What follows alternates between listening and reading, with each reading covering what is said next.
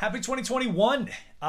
Welcome back, adventure builders. I wanted to thank you guys for checking out the video. For the few of you that subscribe, I took a small hiatus just to work on some other projects. Did my annual Reddit gifts adventure. I'll link that in the comments if you want a good look. It's a little emotional, so maybe a tear or two. But I'm back. I have a whole slew of videos slated to release this year. Also some great things for the people that support me on Patreon. Thank you so much. But without further ado, I wanted to kick off this year with a really important video, and that is my top 10 rules for building adventures.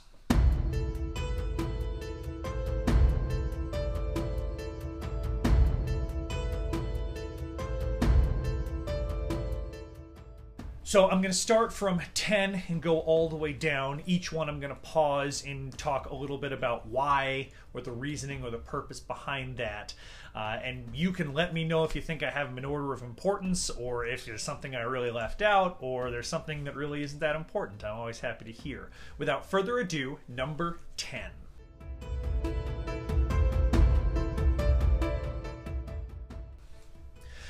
Number 10 is to overpay for your help. This kind of tethers in with a couple other things I'm going to talk about, but the big thing is the people that you hire, even if it's a friend or family or an acquaintance, are a huge linchpin in this entire operation. And so the difference between them doing it for free, or even you tipping a server or a host an extra 5, 10, 20 bucks can be the difference between an amazing experience. One of the recommendations I have is to carry cash with you when you're running these adventures.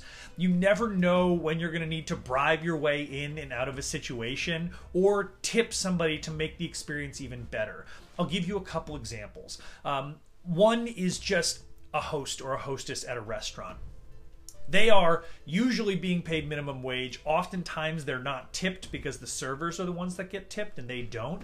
And so you might need them to greet your player in this game, right? Maybe the whole thing revolves around them saying, we've been expecting you, instead of the person walking up to this host or hostess and just being like, I think I'm supposed to be here. And then like, oh yeah, treasure hunt, come this way, right? The difference is amazing. And so if you have to be like, hey, thank you so much. Here's a photo of the player. Here's 20 bucks, or here's even 10 bucks. Thank you so much. They'll be here in 2 minutes. Please look out for them. Oftentimes that extra money is the push that they need. And now we go to rule number 9.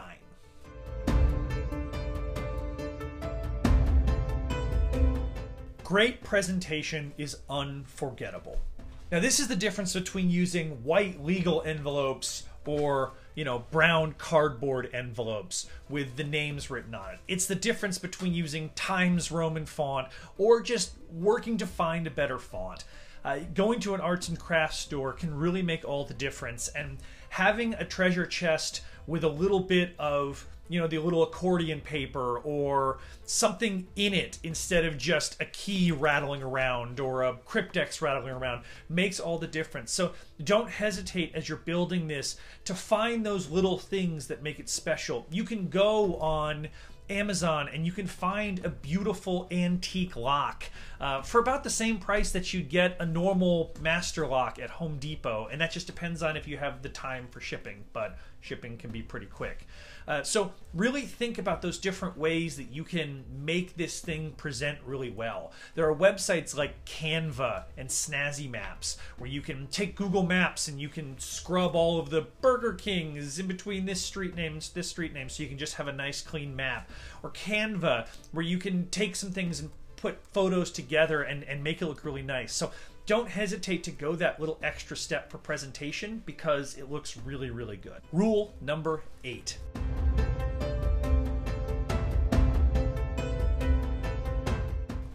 Test risky gambits. And this just goes with playtesting in general. I strongly recommend, if you are coming up with a riddle or a puzzle or building something yourself, test it out with people. It's so easy to find somebody who is unaware or somewhat aware and send them this puzzle and get their feedback on it. How do they feel about it? How did it make them feel? How long did it take them? So much of this day revolves around them keeping schedule that if you don't test something out, you might run into a huge issue the day of that you could have figured out before. Now, there are some things that you probably don't need to test quite as hard. A cryptex is pretty bulletproof, right? There are 5 letters, you pull it apart.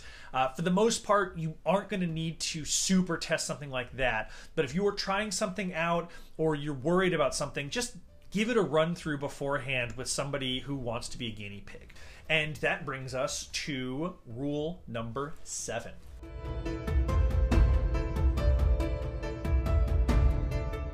Double check everything the night before. I can't tell you how many times I've written face east and look through this when I really meant west and I caught it the night before, or an Ottendorf cipher, book cipher, which you can see in one of my other videos, where I got 2 numbers switched around. So double check everything, especially before you seal the envelopes, and make sure you have an envelope key.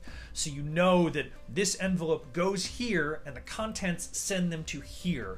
And while I'm at it, take photos of every single thing, because worst case scenario, something gets lost, something gets mixed up, something gets stolen. You at least have that ripcord where your player gets to the location where you dropped an envelope and they can't find it. At least you can still text them the contents of the envelope.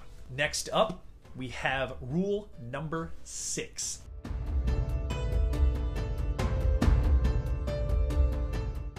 Mitigate risk. I cannot tell you how important this is, especially if it's your first adventure. I've done 75 adventures and I've consulted for about as many, and I still always want to mitigate risk. I want to make sure that if I do take some type of risk, it's small and I have outs, right? I have a contingency plan. I have a plan for everything. And you don't want to leave it up to this big coin flip. I think back to adventures that I've done in the past, especially early on, where I got so lucky that the player was smart enough or just happened to go to the correct one of 2. And then there's times where I haven't gotten lucky and I've learned these lessons. So really go through when you're trying to pull off something really complex that involves a lot of moving pieces. Figure out, A, is it worth it? Does that dopamine hit that your player gets, does that matter? Or can you give them the same feeling with something a lot less risky, which you might be able to? It's fun to get fancy. I do it all the time, but really make sure that there's a purpose to every single thing. And if you can shore up some risk in some way, absolutely do it, because the day of, you will thank yourself. Now we are on to number 5.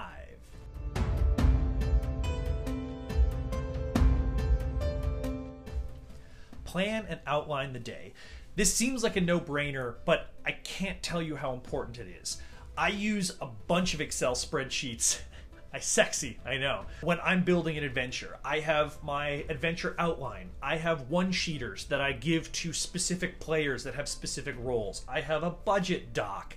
I have a scratch notes doc. I have a separate doc where I have all the clues typed out so I can hand write them. But planning and outlining this day helps you make sure you stay laser focused. It also helps all of the people that are going to be assisting you so they can stay on top of things.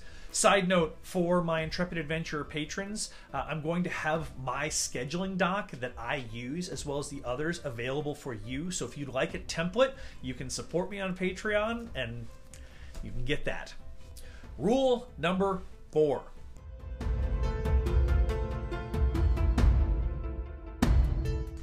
No open flame.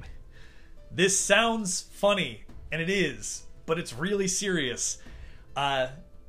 So many times when somebody wants to do a grand romantic gesture, proposal or anniversary or something like that, they look to the movies and the television shows where the woman walks in and the guy has 1,000 votive candles lit in the house and he's ready to propose.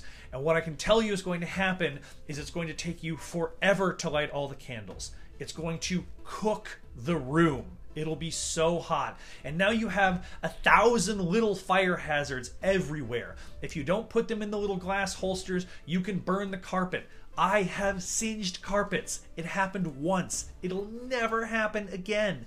Oh my gosh. Just buy fake candles. They look amazing. They get the same effect. They are super easy to turn on and off, and you don't risk cooking the room, burning the house down, or being super nervous about all these tiny little flickering candles when you're trying to propose to the love of your life or do something else romantic.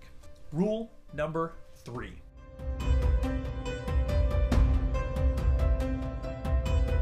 Keep instructions clear.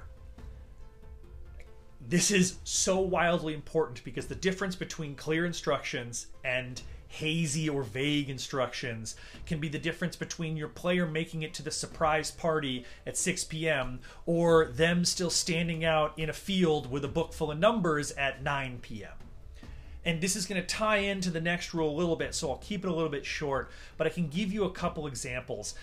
I'm going to do a later video on the difference between riddles and puzzles, but in short, riddles are very vague, and puzzles you can make very clear because you can have them say whatever you want. Maybe they open a cryptex, and the puzzle is in figuring out this 5-letter word, and then they open the cryptex, and they have a full sheet on exactly what they need to do next and exactly where they need to go. As the player, it's a really bad feeling when you make a solve and you're still not quite sure what to do. And so it's really important to make sure that when they solve whatever they solve, when they figure it out, they know what to do. So they're not just like, I guess we're going to drive 15 minutes to this location that I think is the location. And now they have 15 minutes of awkwardness, hoping that it's correct. And then best case scenario, it is, and it's all fine. But worst case scenario, they've now driven 15 minutes to the wrong location because the instructions weren't clear. Really make sure to think about the initial instructions, setting those expectations. I always have 2 envelopes in the beginning. One is kind of the prologue of my book, where it's like, hey, welcome to an adventure. Or not even that, right? You'll need to find your presents today. Keep in mind, might be a little bit rainy in the afternoon. It's cold. You'll be walking 1 to 2 miles in total. You'll have a couple drinks, but someone else will be driving you. You know, you might get a little bit messy, so I've packed an extra thing of clothes, or you have this. You need to set these expectations, especially for a high-risk one like a proposal or an anniversary or a birthday. I mean, could you imagine, you know, you send someone on a proposal adventure and they end up getting wet and you don't have a contingency or you don't have an extra change of clothes for them, and now they're getting proposed to with a professional photographer and their outfit looks terrible. It's not worth it. So really, really, really make sure you've spelled out things more. I know your inkling is you want to make it vague because you want to make it mysterious, but it's not worth it. Make sure you set those expectations. Make sure instructions are clear. Number 2.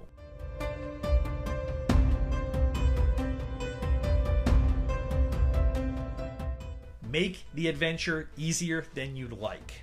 This kind of ties into the last one, like I said, with being very clear. But so many times I get people that are like, well, I don't want to make it too easy for them. That's not fun. It's like, no, it is fun. Oftentimes people like a challenge, but they also like overcoming a challenge. And you've got to keep in mind, they don't see this adventure coming. So you're going to blindside them with an adventure, and then you're going to hit them over the head with puzzle after puzzle after puzzle that are too vague, or there's not enough instructions, or it's just too hard, or you haven't play tested it.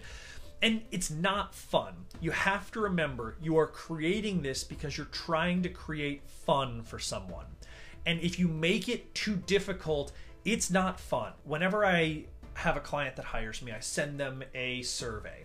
About 2 pages long, has lots of fun questions, phobias, allergies, you know, are they intrinsically or extrinsically motivated on a scale of the movie Hitch to the movie National Treasure with Nick Cage. How do you want your adventure? But one I always have is, how challenging do you think it should be? And one is very simple. You're told to go somewhere and wait for further instructions. Someone comes up and says, here you go, and it's your next instructions, and you go there. Versus 10, which is just like cripplingly difficult because you have to have that on a sliding scale. And I've only ever had one client that put a 10 and then after our conversation insisted on a 10. Most people put an 8 and then we drop it down to a 6. And afterwards they're like, it was fun, should have been a 7 or an 8. Because when it's too difficult, it slogs it down. You have trouble being able to keep track of like, well, it should take them 30 minutes to figure this thing out, and then it takes them an hour and a half because you just made it too difficult. So err on the side of making things easier than you think. Worst case scenario, they breeze through the adventure, and then when you do the next one, you can ramp up the difficulty. This also goes back to play testing. You'd be surprised the things that you miss or the way that people work things out in their brains. Just because you come to this conclusion immediately does not mean that they will. So once again, make it easier than you'd prefer. Now, rule number 1.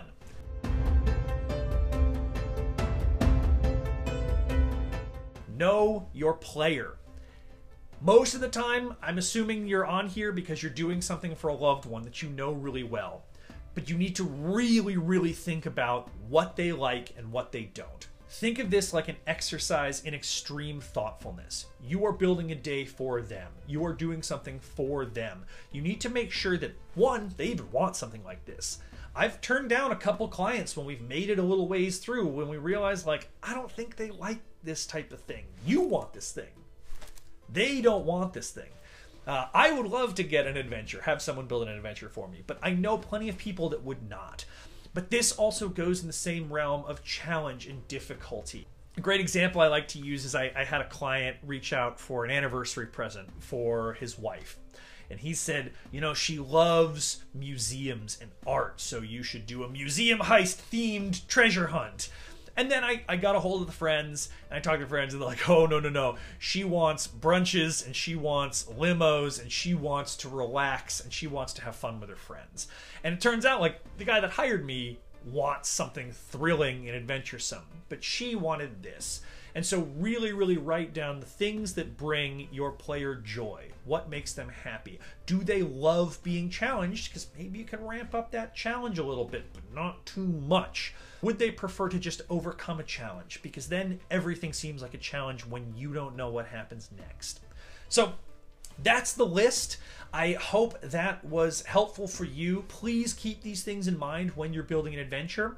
For those of you that have built an adventure or are currently doing one, I would love to hear about it. So please reach out to me on Instagram. You can go to my subreddit r/constructedadventures and do a write-up. I always gild those. Or you can just call me and tell me about it. I'd love to hear about this. If you want to hire me to do something, I'm beginning to start to schedule out 2021 as soon as I get vaccinated and the pandemic's over. Or I'm always happy to consult. I have a couple consultation clients at any given time that are just working on something and they want a little bit more hands-on from me. But otherwise, until then, thank you so much and happy adventuring.